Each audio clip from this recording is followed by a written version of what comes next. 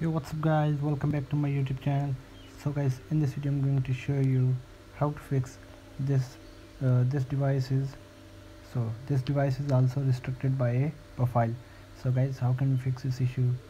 So guys, simply what you need to do, go back to your home screen and open settings again. So after opening settings, scroll down and tap on general, then scroll down again, and tap on VPN and device management.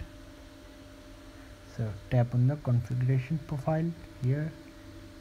So here's the iOS 16 beta profile. So guys, if you have any profiles here, so remove, enter your iPhone passcode,